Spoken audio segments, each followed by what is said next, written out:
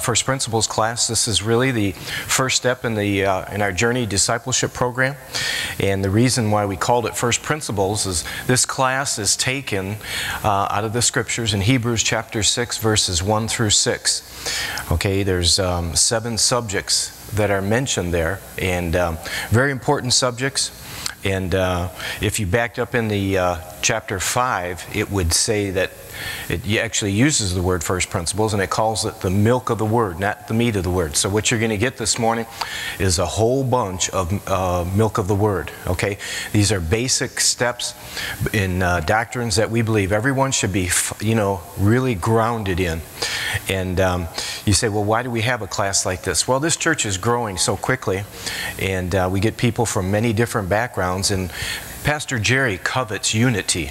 Okay, because when we see unity in the Bible, we see the power of God, the Spirit of God doing things. So he wants to maintain unity. And so I'm going to give you a lot of scriptures that are not in your handout, okay? And so when I do, just write them down and you can look them up when you get home. But 1 Corinthians 1:10 says that you all speak the same thing, and that there be no divisions among you, that you be perfectly joined together. That's what we're trying to do in this class. We realize you have different belief systems coming from different churches, and this is a basic doctrinal class of what we believe here at Grace.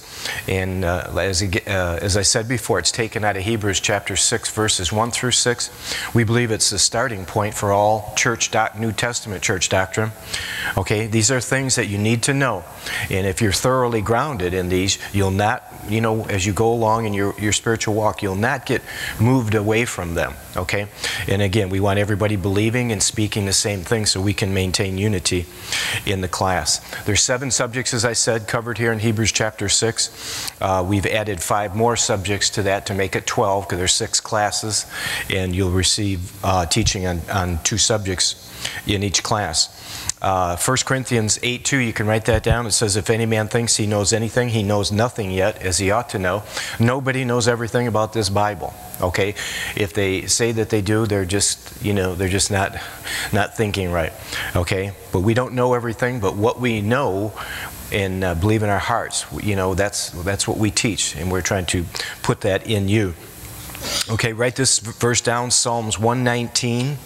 Psalm 119, verses 99 through 100. Psalm 119, verses 99 and 100, the psalmist says, I have more understanding than all my teachers. And then he says, why? For thy testimony, or the Word, the Bible, thy testimonies are my meditation. That means being a hearer of God's Word. There's a principle throughout the Bible that you are to be a hearer and a doer, all right, of God's Word. Then verse 100, it says, I understand more than the ancients, meaning the ancient teachers, okay? I understand more than the ancients. Why? He says, because I keep thy precepts. In other words, I'm a doer of the Word, all right? And like I say, that's a principle throughout the Word of God. If you're just going to be a hearer of God's Word, which happens in many churches, even in this one, people just come and hear the Word but never become a doer of it. Well, first of all, the Bible says that you're going to deceive your own self, okay? And that's not a good thing. It also says if you're a hearer only, when the storms of life come against you, because your foundation is not right, it's going to get washed away, okay? And that's not a good thing either. So we want you to be a hearer and a doer of God's Word. Now, I want everybody to look up here at me. If you see me do this, that means I'm saying something very, very important, all right, or God is speaking, and I want you to get it, all right? Also, if there's any questions, please write it down. Email it to me, or see me maybe at lunch or something like that. You may hear something that is unfamiliar, or maybe you just don't believe. Well, if that's the case, come and talk to me about it. All right, call me, or so we can sit down and talk about it. Okay, you should have in your possession the binder, the first journey binder with the First Principles class in there. You should have a timeline sheet and a test and a ministry interest form. Okay? And if you don't have those, you can download those from our website. Okay, let's get into our class here. Okay, first, page number 1. Okay, salvation, all right, repentance from dead works and of faith towards God. That is listed there in Hebrews chapter 6, 1 through 6. Okay, Romans 3:23, all right, it says, for all have sinned and come short of the glory of God. That means everyone, every person that comes in this earth, all right, they all going to sin and they're all going to come short of the presence of God. sin separates us from the presence of God. Now, if you're an unbeliever, and that means if you've rejected the salvation that God has offered to us through Christ, if you've rejected that, okay, you are going to go into a place called hell when you die. That's not a good thing, all right? We don't want that. But that's what you have to look forward to if you reject Christ. All right, now, with a believer who sins, what's going to happen is you are going to hurt your fellowship with God. How many are married in this room? Okay. All right. How many have had an argument with your spouse? Okay. How many know that things cool off a little bit during that time, right? But you're still married, right? Okay. Well, that's the same way I want you to understand the covenant that you have with God. You are going to make some mistakes, and when you do, that's going to interrupt or cause problems in your fellowship with God. Doesn't mean you're unsaved, doesn't mean you're lost and going to hell or anything like that, but you hurt your fellowship with God.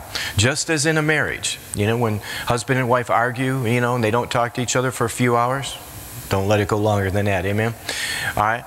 Okay, it hinders the relationship you have, or the fellowship, but you're still husband and wife. Okay, so when you sin as a believer, okay, don't worry about that you've lost your salvation. I'm going to cover that very thoroughly in the 4th class. You know, can a person lose their salvation? How many have ever heard of that since you've been in a church? Well, I'm going to cover that as thoroughly as I can in class number 4. Okay, B, all means everyone, because we have all sinned. Now, I want you to turn to page number 4 in your class outline. Okay, we believe that a person, when is conceived in the womb, okay, now that's not the first time that God has anything to do with you. The Bible says He knew you before the foundations of the earth were laid. He knows when you're coming and He knows when you're going. Amen? All right, this is a sheet here on page number 8. We believe that a person, when they come into the womb, that there's a work of God that's done, okay, that takes place. And I give you 10, and I'm going to add another scripture to that. 10 scriptures that show that God forms the Spirit, okay, on the inside of you. Now, also, you have the sheet that you picked up, the timeline sheet, okay? I want you to look on there for a minute, and in the bottom left corner, I got 2 examples of spirit, soul, and body. That's what you are. You are a spirit, you have a soul, and you live in a physical body. Okay, now, 2 of those are corrupt, okay? All right, the Bible talks about we inherited a sin nature from Adam. All right, now that's really the next verse. Let's go ahead and read that. Romans 5:12, it says, "Wherefore, as by one man," referring to Adam, "sin entered into the world, and death," spiritual and physical death, all right, "and death by sin. And so death passed upon all men, for all have sinned." A, we inherited a sin nature. I call that an inner controlling force from Adam. All right, B, Adam's disobedience or sin brought death to all of us. You're going to have to write fast in this class. If you miss any answers, you know, I'll have them after the class, okay? All right, so we come into this world, okay, through our mother's womb, okay, conceived in our mother's womb, and actually,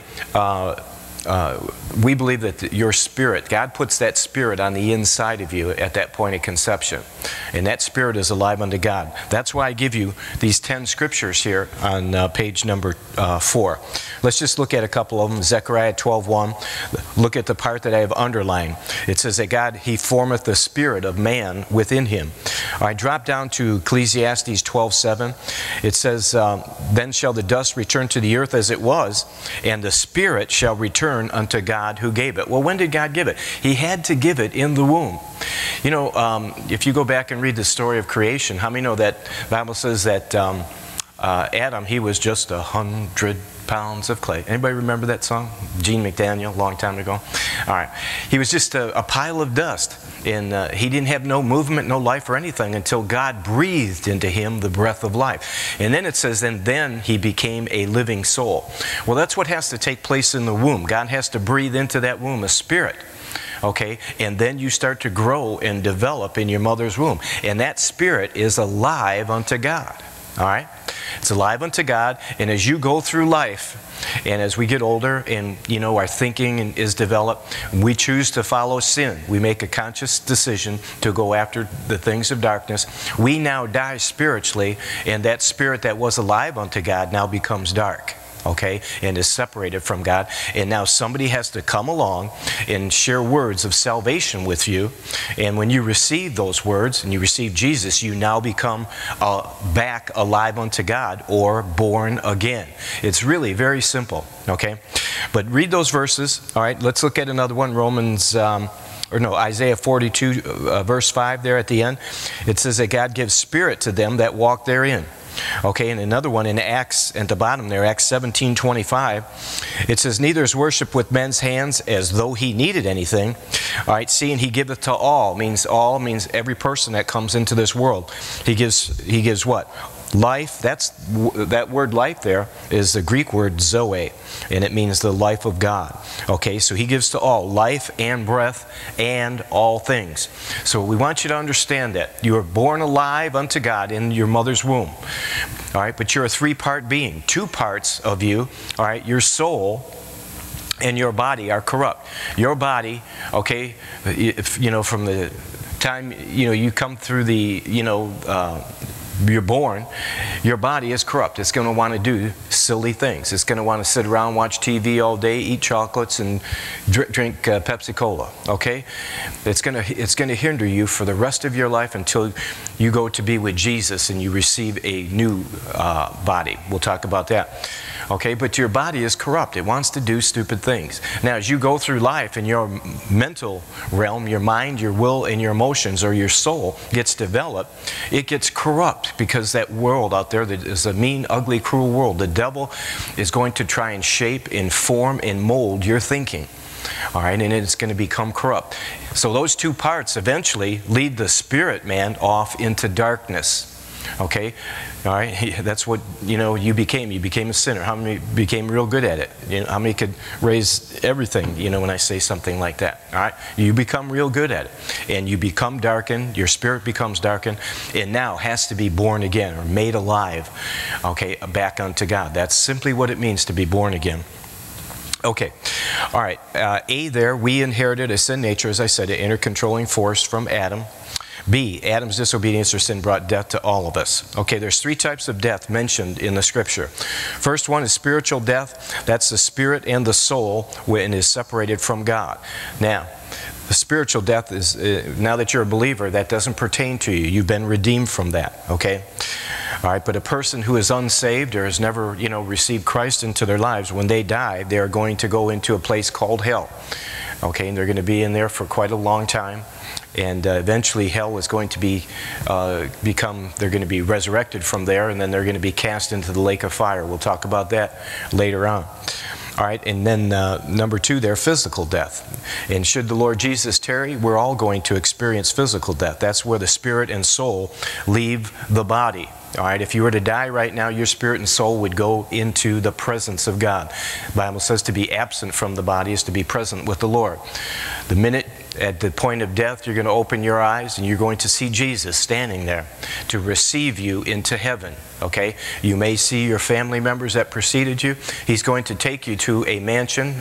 King James says that's really not a good translation. It should be dwelling place. He said, I go to prepare a place for you. And if I go and prepare a place for you, he says, I will come again and receive you unto myself, that where I am, there you may be also.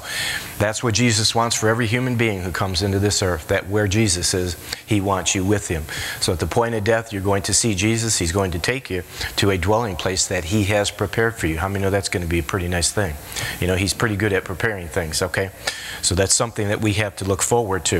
All right, and then the number three is an event. Okay, it's the second death. That's called the white throne judgment. That's on your timeline sheet. Let's quickly look at this timeline sheet, and I'll take you through this. Timeline covers all the way from Genesis 1, okay, the first book in the Bible, to the book of Revelation, the last book. Okay, we have creation. We have approximately 2,000 years, and this man Abraham comes along, who God made a covenant with. Then we have another approximately 2,000 years to the first coming of Jesus, who, as you all know, died on a cross for your sins and for the sin of the whole world. Now, the next event that's going to happen before his second coming, which is approximately 2,000 years from his first coming, is called the rapture of the church. That's where he's going to call for the church off the face of the earth. The Bible says the the dead in Christ are going to rise first, and then we which are alive and remain will follow them. Okay, and he's going to call us up into heaven, and we are going to go there and spend maybe 7 years. Okay, now there's some different teachings on this. When, you know, is the rapture going to happen before the 7-year tribulation period? We don't take a position on that. My own personal position, that I believe it's going to be for that. He's going to call the church up off the face of the earth. Why? Because we've not been subject to wrath and in torment, and that's what's going to happen during that 7-year period. All right, we're going to spend, you know, hopefully 7 years up in heaven, where we're going to experience the judgment seat of Christ. What does that mean? Well, you're going to stand before Jesus, and you're going to give account, all right, of the things that you've done in your life, things that He has told you to do. Okay, you're going to give an account of that. And if you did them right, you did them for the right motives, not to be seen of men, but you did them to honor God, and you're going to be judged for those things. Okay, some of your works are going to stand the test, some aren't. But the fact that you're in heaven means that you made it, right? So you're in a pretty good place. Okay, and for those works, you're going to receive crowns. You're going to receive positions. When we come back to earth, you're going to be over cities and nations, okay? You're going to rule, okay, if you were obedient to do what God has instructed you to do. Okay, all right, so we have the rapture where we're called off the face of the earth, and then at the second coming, that means we come back with Jesus. We're going to come back riding white horses, have white robes, and we are going to do business with the forces of the Antichrist at a battle called Armageddon. And we're not going to have to fight. We're just going to make some noise with our horses. Amen? I mean, no, you don't go to a fight wearing a white robe. That doesn't make sense. Jesus, the Bible says, is going to consume them with the words of His mouth. Jesus is going to do all the fighting there. We're just going to, you know, stir up them horses a little bit and make some noise. Okay? Now, after that, Christ is going to rule here on the earth, and we will rule with Him. You will receive areas that you're going to rule over. All right, you're going to have positions. And we're going to rule for what's called 1,000 years. Okay, that's mentioned 6 times in Revelation chapter 20. All right, the millennial reign of Christ, which means 1,000 years. We're going to rule and reign with Him. At the end of that 1,000 years, Satan, who is bound in the bottomless pit during this time, okay, is going to be loosed to tempt people and test them. And there's still going to be some, even though Jesus is walking the earth now and us with them, that's going to be kind of unusual. We are going to come back. We have a glorified body. Okay, and there's going to be people on the earth here with just regular bodies like you have right now. We're going to be able to walk through walls.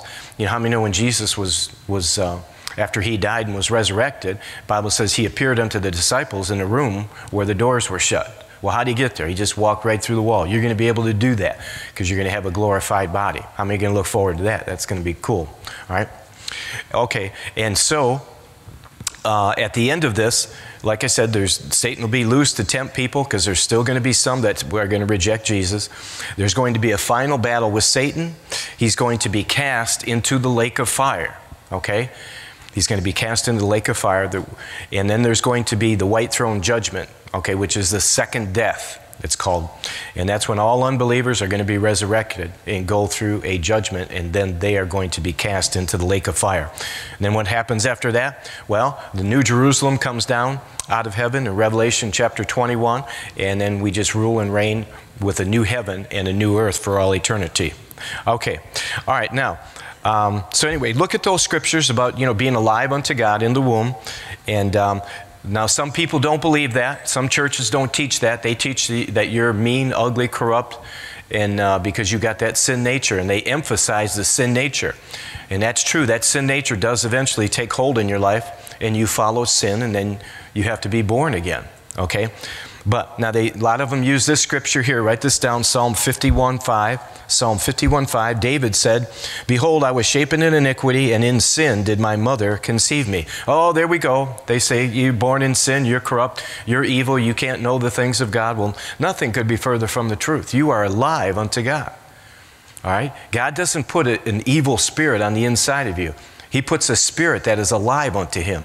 That's where you receive your gifts and talents and personalities. Okay? How many got more than one child in this room? All right? I've got 3 children, and they're all 3 different. Okay? Why? Because that's God. all right, He put that Spirit on the inside of them. They all got different gifts and talents and abilities, okay? And if you have more than one child, you know what I'm talking about, okay? That's that Spirit that's on the inside. Again, alive unto God, but as you go through life and choose to follow sin, you now become darkened and need to be made alive again, or born twice. Okay, it's very important that you understand that. I once was I don't do this very often. I listen to a lot of, Christian radio, and I heard a guy talking about this, and he was a Presbyterian minister. I believe he was Presbyterian. Presbyterians believe in the doctrine of election. We'll cover that in a little bit, but that means God picks and chooses who's going to get saved and who goes to hell. And he says, and he quoted this scripture here, we're born in sin and all that, and saying how ugly and corrupt you are. You can't know the things of God. I'll show you that's totally wrong. Okay, in another class. So I called in and I said, hey, are we born dead, meaning born dead to the things of God, or do we become dead to the things of God? He said, oh, no, we're born dead, and he quoted this scripture here. And I said, well, let me give you 10 scriptures that say that that's not true. Well, he got silent, and he said, well, just give me one. I read Acts 17:25 to him. And then I read another one, Zechariah 12:1. He says, well, maybe God does do a work in the womb and puts a spirit in there, but that spirit has to be evil. And I said, wait a minute, now you're saying God gives us an evil. This is a man on the radio. I could give you his name, but I won't. Okay? But he teaches, for several hours on the radio every day. He says God puts an evil spirit on the inside of you. I said, wait a minute. Now you're telling us that God does something evil in the womb? Well, yeah, and then they shut me off. They clicked me off. All right? But people out there believe that stuff, that you're corrupt and evil and can't know the things of God. I'll show you that in a little bit. Okay, anyway, all right, let's get back to our page number 1, the fall of man. Very important that you understand this, okay? Adam and Eve walked in the presence of God, fellowship with God, ate with God, worked with God. The Bible says that God brought the animals unto Adam to see what he would name them. He's showing him how to take dominion in authority over the earth. Write these scriptures down. Psalm 115, verse 16. Psalm 115, verse 16. It says, the heaven are the Lord's, but the earth hath He given to the children of men. God created this earth for man, okay? For man, for Adam and Eve to rule and walk in dominion over and control of. But the devil deceived them. All right? He says, hey, God said, don't eat of that tree of knowledge of good and evil, for in the day that you eat, you're going to die. So what does the devil do? He comes along in the form of a serpent and confuses Eve and gets her to eat of that fruit. He says, hey, when you eat of that tree, it's a tree to make one wise. When you eat of it, your eyes will be opened. Okay? And so Eve fell for the deception that she would have the knowledge of God. All right, she was already made, and so Adam also made in the image of God. They look like God, okay? But the devil deceived them, said, and they fell for the knowledge. Well, the knowledge that they received when they ate of that tree of knowledge of good and evil was that sin nature that now came in to Adam and Eve and governed their lives and all mankind after that, okay? It's important that you understand that. They fellowship with God, had relationship with God, and that's what God still desires for all of us. He wants to have relationship with us, but He can only have relationship with His believers now, believers in the Lord Jesus. We'll see that later on. Okay, but they fell for it, and now what's the first thing they do? They run away from God when they hear Him coming. They make, cloths leaves to cover themselves, all right, because they knew they were naked. They didn't know that before. Now they have that sin nature working on the inside of them. But now, what happened to the control and the dominion of the earth that was meant for Adam and Eve? Where did it go? Because right after that, one of the first things we see is Cain killing Abel. We see murder come in. Well, who set all that up? All right, that wasn't in the plan of God. Sickness and disease, you can't find that in the garden, all right, with Adam and Eve. None of those things. All right, we believe that it was the devil now who has control of the earth. Okay, Adam yielded up to him. Well, let's look at this, the fall of man. Genesis 1:26, God said, let us make man in our image, after our likeness, and let them have dominion over the fish in the sea, over the fowl of the air, over the cattle, and over all the earth, and over every creeping thing that creepeth upon the earth. He told them to subdue it, have dominion, take control of it. Okay? A, Adam had delegated authority from God over all the earth. B, he had constant fellowship with God. Okay, God would come down in the cool of the day and talk with them. See, he had no knowledge of sin, sickness, poverty, or death. All he knew is that when he ate of that, he would die. Okay, we don't know all the knowledge that Adam had of that, but I believe it was very limited. D, he had no needs. God provided everything for him, just as he will provide everything for you. E, life for Adam was rich and full of good things. This Garden of Eden, all right, it said that out of it flowed a river that fed 4 different rivers that fed that whole area. Okay, it was a prosperous area. The Bible says there was gold there, and the gold of that land was good. Okay, and Adam and Eve had control over all that, and they lost all that. Okay, when they disobeyed God. F, Adam lost all this when he disobeyed God. Adam and Eve both lost it. All right, so now what happened to the control and dominion of the earth that Adam now has? Well, he lost it. He yielded up. He gave it up. Now he has to work, the earth, where it just naturally produced things before that. Okay, now let's see, where did it go? Satan's ascendancy to become God of this earth. Luke chapter 4, verses 5 and 6. And it says, this is a 40-day temptation of Jesus and the devil. Now, there's only 3 temptations listed here. How many know 3 temptations would not take 40 days? All right, the Bible says that Jesus was tempted in all points like as we are, yet without sin. I believe that Jesus went through that he had to defeat all the forces of darkness here at this time in this 40-day battle that's going on. There's a scripture, it's in Mark, where is it? Mark, write this down, Mark 1, verse 13.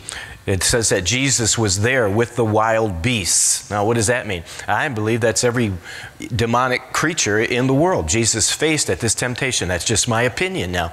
Okay? 3 temptations would not take 40 days. He defeated the devil because he's going to start his ministry and go out and continue to defeat the devil in all his demonic realm. All right. Okay. All right.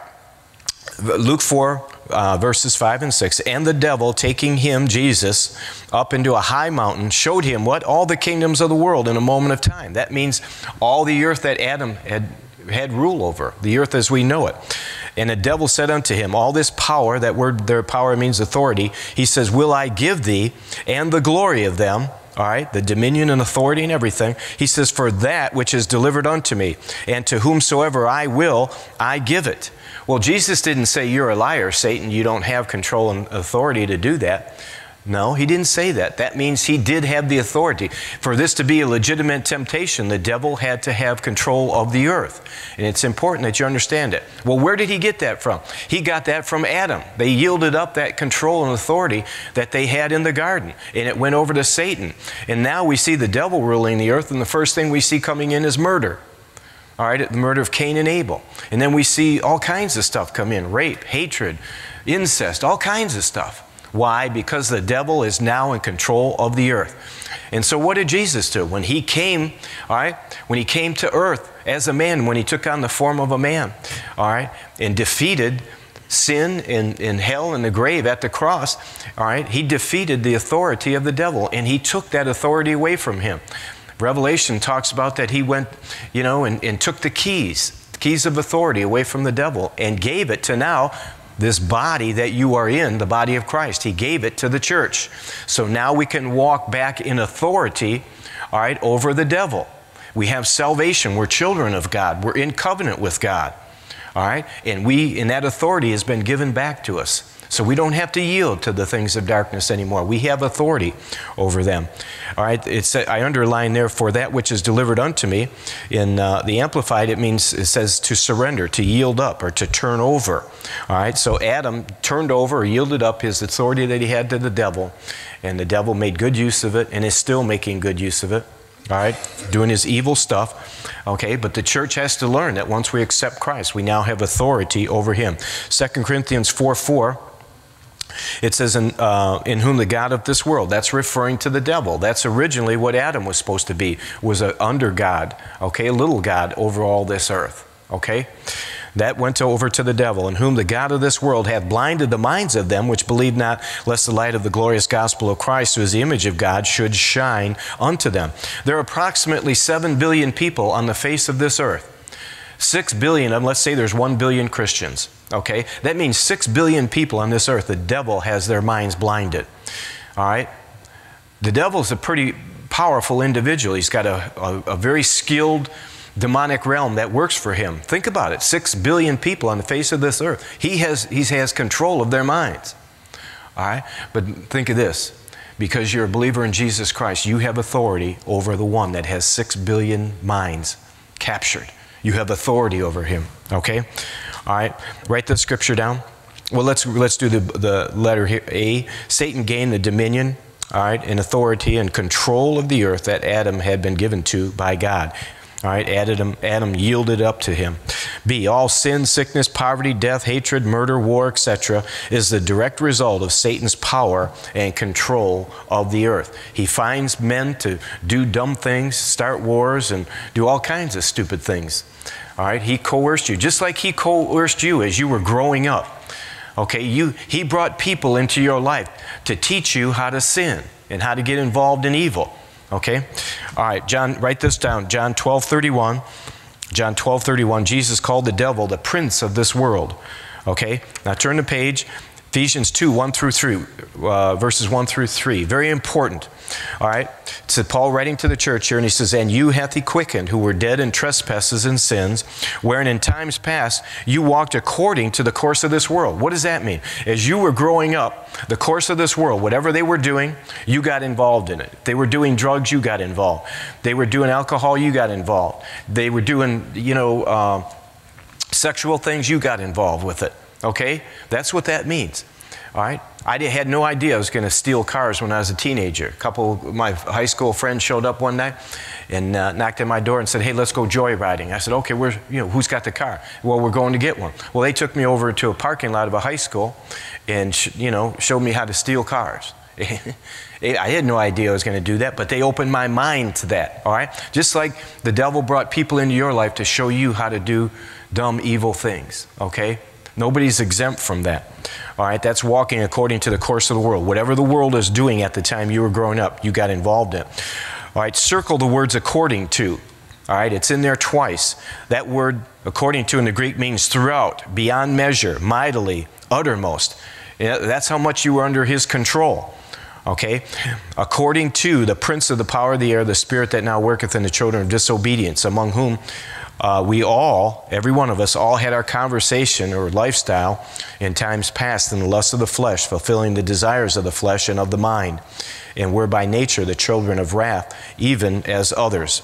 Okay, we all got involved in it. Okay, we all chose to follow after that stuff. Okay, and we became real good at it. You were good sinners. We all were. Okay, we were captivated by the devil. He was controlling us and manipulating us. All right. As we grew up, making sure that we got a good taste of evil.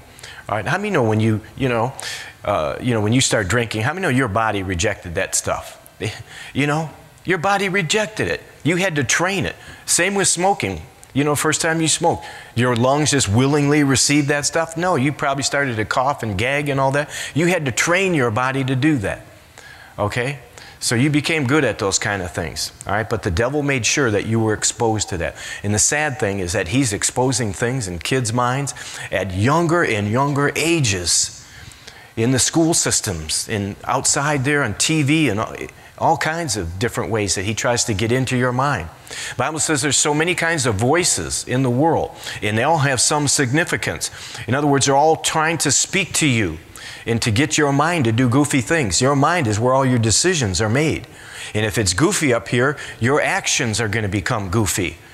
All right, and then when you become a new believer in Christ, your spirit is alive unto God. You're alive back unto God, born again, but your mind is still goofy, okay? All that dumb stuff up here. And your body, it's always going to be goofy. Okay, so that's why you come to church. That's why you take a class like this. All right, so you can learn, get new information up here so your actions change. Now that may take some time. That may take the rest of your life. All right, till you get this thing totally renewed up here. Pastor Jerry says the same thing. He's not perfect. Amen. Nobody in here is perfect. You're perfect in here, in your spirit, but you're not perfect up here, and certainly in your body, you're not perfect. okay? But you got to get this developed up here, get new knowledge in, and see the things that Jesus has provided for you. And once you see the goodness of God operating in your life, the Bible says, I believe it's Romans 5:5 or Romans 5:6, it says the goodness of God is what leads a person to repentance.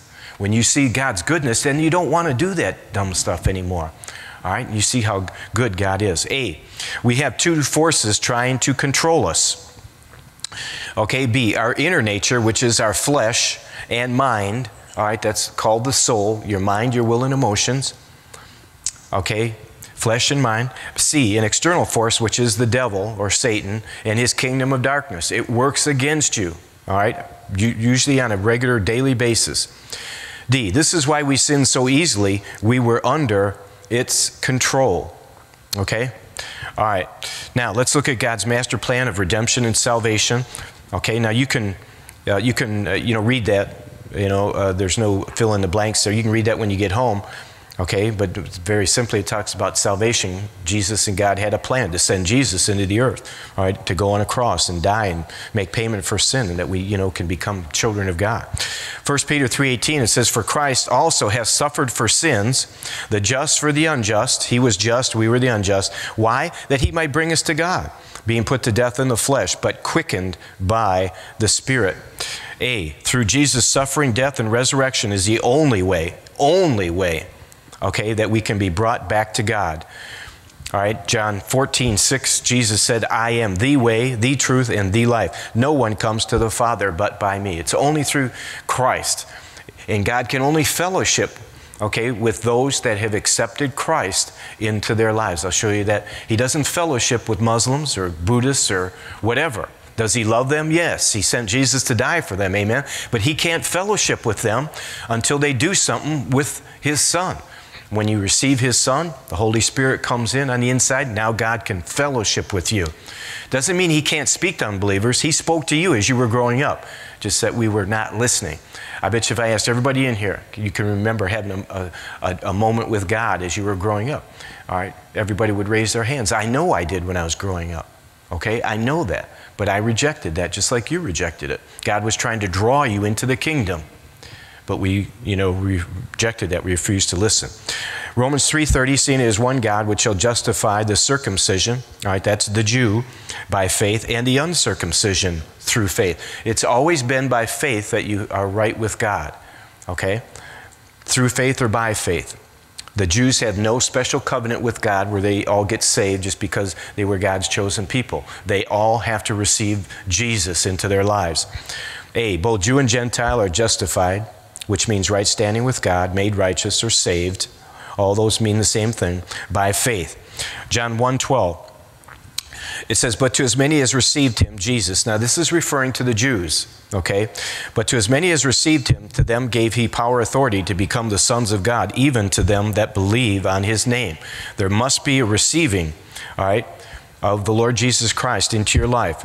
If you backed up into the previous verse, it said, "He came to his own, but his own received him not," referring to the Jew. The Jew rejected Jesus. He came to them first. There's a pecking order. God's got a pecking order. Okay, Jew first and then Gentile. He came to the Jews first and they rejected him. They helped put Jesus on the cross. Okay, they rejected him. All right. A, when we receive Christ, we now become sons of God. We are adopted into the family of God. How does that happen? This next verse, Romans 10:9 and 10. "This is how salvation comes to an individual, that if thou shalt confess with thy mouth the Lord Jesus, and believe in thine heart that God has raised him from the dead, thou shalt be saved." He says, "For with the heart man believes." It's got to come from your heart, not your head. Okay? "For with the heart man believeth unto righteousness, and with the mouth confession is made unto salvation." A, three things are necessary for our salvation, or having a relationship with the Father, the Lord Jesus.